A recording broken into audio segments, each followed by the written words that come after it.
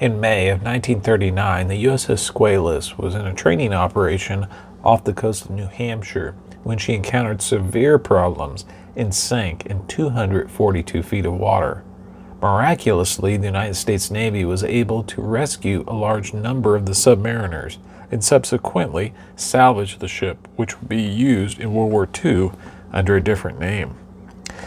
In this photo from 1939 aboard the USS Falcon, we can see one of the salvage divers using the then experimental U.S. Navy Mark V mixed gas or helium helmet. Nation's Attic is proud to be able to offer the earliest example we have ever had. From 1945, this United States Navy Mark V mixed gas helmet was made by the Desco Company, then called the Diving Equipment and Salvage Company, dated specifically November 9th, 1945. Now, as we take a closer look at the identification plate, we can see it has a U.S. Navy inspection stamp present, indicating and proving this helmet was inspected and put into U.S. Navy inventory. Now, at the neck ring above, this helmet is serial numbers matching, so the top and the bottom are original to each other. Now, this helmet is in excellent condition, has a wonderful patina to it. The copper body is in beautiful condition. All the brass hardware is intact and original, just as it should be. Now, one of the things that sets the helium or mixed gas Mark V's apart from the standard air helmets is the complication of additional fittings and the large brass canister located on the very back of the helmet. Now, these additional fittings allowed for hookups for heat or electrical heat to be put into a special undergarment that some of the divers would wear. Of course, there was an air and gas mixture present, a telephone hookup, and then an additional gas fitting that would put the gas through a Venturi effect through the brass canister on the back.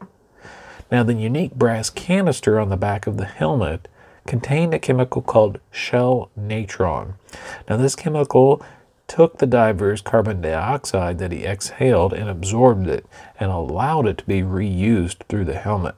Now, this particular canister is serial numbered and is matching to the rest of the helmet as well, as can be seen shortly. Now, the shell natron was a caustic granular chemical that when it came into contact with the skin would actually burn it. Now, also, if there were any leaks in this helmet, if any water got to that chemical, it would create a chlorine gas that would burn the skin and in some cases be fatal to divers. This led to the name, or the ominous name, the Widowmaker, given to this particular model of helmet. With the extreme depths, the cold temperatures, and the dangerous chemical that was needed for this type of helmet, some divers deathly feared its use. Now, as we can see, this helmet, as I mentioned, has a wonderful patina to it. It is very impressive. These helmets are heavy as well, weighing over 100 pounds. And with the large brass canister on the back and the extra fittings, it's just a visually impressive helmet. Now, these are also a wonderful investment piece as well.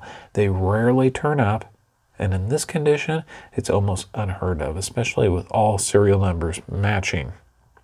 Now, this helmet will come with a detailed certificate of authenticity from the Nation's Attic. It will be accompanied by an original 1943 U.S. Navy diving manual, which had to be updated with the invention of this type of helmet.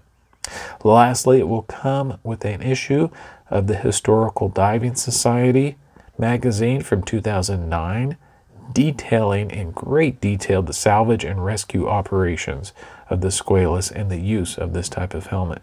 My name is Don, owner of the Nation's Attic, and I appreciate you watching this video. Thank you.